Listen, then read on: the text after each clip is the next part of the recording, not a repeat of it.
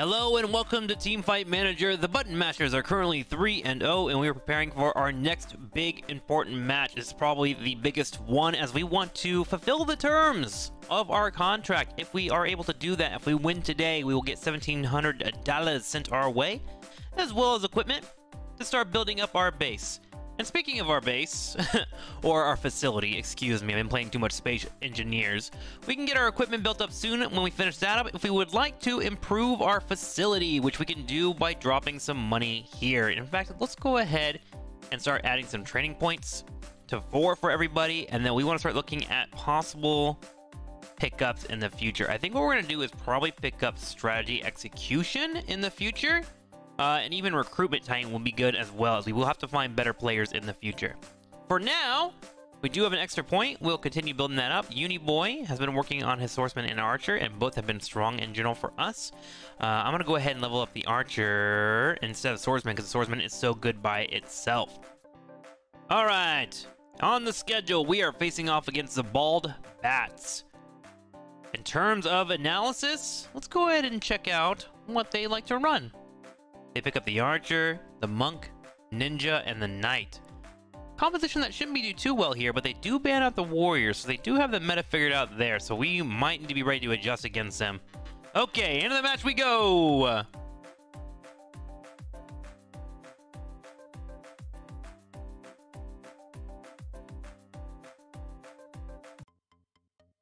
Ladies and gentlemen, round 4, best of 3 series. The Button Mashers taking on the Bald Bats. The Button Mashers currently are 3-0, looking for their 4-0. Uniboy and Puff have been the main players for them.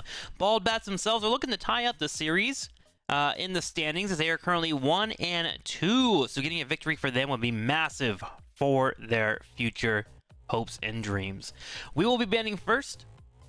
We do have the fighter and swordsman available for us, and we have first pick. We want the swordsman, so what we're going to do is ban out one of their favorite picks, which is going to be the ninja. They will take out the shrine maiden. We'll grab the swordsman. And they elect to go for the archer, which means we'll be moving straight into the fighter. A pretty simple draft for us. They followed up with the monk, which is a stay for them. I'm kind of curious to see how strong the monk is as a tank/healer. I assume we'll be running them over. We're going to go ahead and use late ult, as I would like to bounce back and try to continue to keep the aggression up when they're spawning. Here we go. The Button Mashers take on the Bald Bats. The fighter will jump into the front line. You'll see them immediately start trading blows. Raven doing a pretty good job, though, of keeping the heals up, but this is when the archer is in trouble. She can't kite 2 members. Swordsman comes in and gives off a couple of slashes. Puff himself also helping out with the kills. Uniboy goes in for another slash. It's going to be a 2-2 and tying.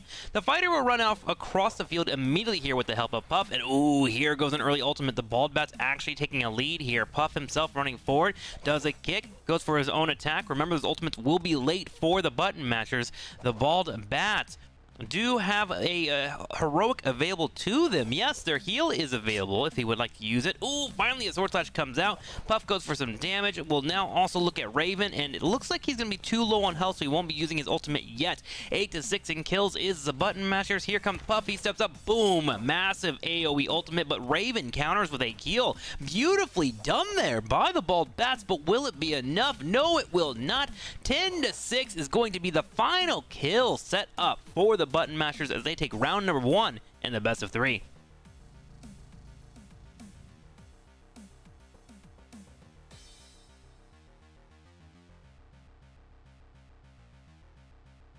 My performance with Swordsman was top notch, wasn't it? It sure was. Puff likes to have his ego blown out, so we're gonna go ahead and gas him up in front of the team, and he's gonna go ahead and smile up.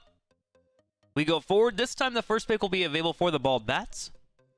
We want to keep the swordsman out of their hand. It's pretty much their strategy until we see the next patch.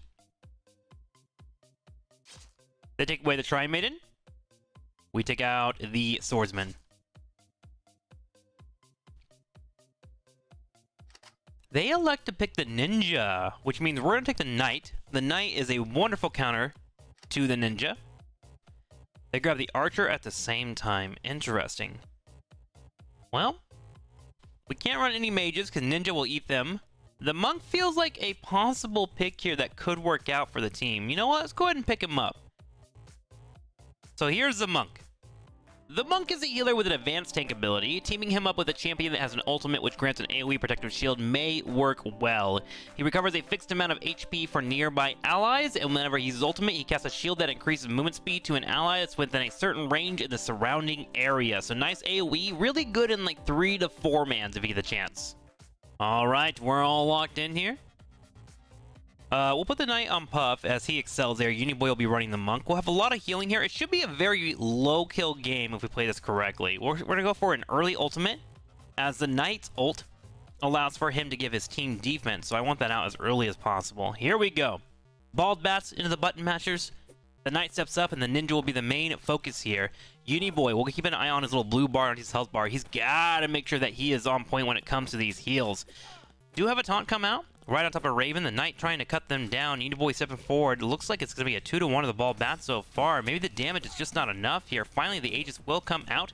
Uniboy stepping forward, has a heal once again. Gets it at the last second. The Archer will finally be ran down. Ooh, but she kites away with 1 HP. The Bald Bats are up 4-2 so far in this match. Uniboy trying to hold his front line. There we go. Heals continue to come in. There's that Aegis. As it'll be nice and tanky. 4-4. Here comes Maestro with his own ultimate, though, and he shuts down the button mashers without a problem. Things not looking so good here. 6-4 in total. Knight finally will spawn and deal with that Ninja. Maestro will be the next one up here. 6-6 potentially if they can focus the target down. 4 seconds and counting. Uniboy has a heal. They find a kill and they tie it up. Will it be enough? The overtime, and no, the Bald Bats are able to find a kill, and we are going to a game at number 3.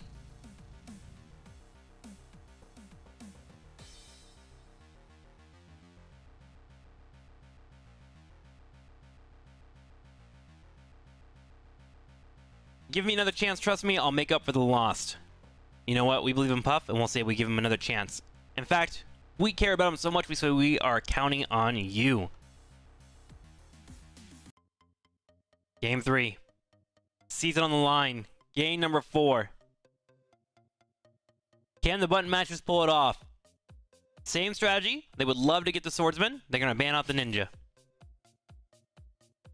The Swordsman is taken out. The Archer will be grabbed here for the button mashers. With 2 tanks available, they don't mind which one they get. Looks like they're going to get the Knight. A durable front line.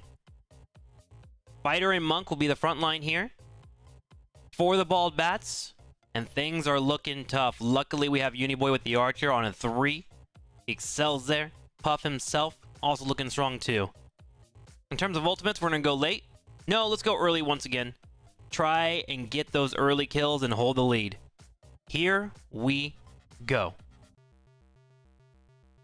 And welcome to game number 3. Do or die for the button mashers. They want to get their sponsorship. The Bald Bats at the same time are trying to get higher in the standings. The front line is holding his best here as he puts out a couple of taunts, but Uniboy may have to be really putting on the damage as the Bald Bats are able to kite down this Archer. Uniboy continuing to do the best that he can here. Maestro finally is going to get picked off. Oh my gosh, Uniboy stays alive forever. 2-2 so far in this fight. Raven runs out and uses an ultimate straight on top of Puff. It's going to be a solo ultimate, and if we win that fight, it's going to be because of that play. Uniboy himself attempting to kite away at the same time. It looks like he may have actually tried to use his ultimate earlier as it's actually on cooldown, which could have been devastating for the button mashers. Puff and Uniboy need to secure these kills. Uniboy attempting to kite away as need be. Puff holding that front line, but the healing might just be a bit too much, and suddenly the Bald Bats are looking like they might be able to pull off the win here. A taunt comes out, and Uniboy, because he did not use his ultimate, is going to cost the button mashers, and the Bald Bats secure the win. A devastating loss for the button mashers as they lose their sponsorship hopes. They fall down to the 2nd rank here as the active albatrosses are going to move up. And we have a beautiful 2-way tie for first place. Congratulations to Bald Bats for the victory. We'll see you next week to see how the button mashers can bounce back from this.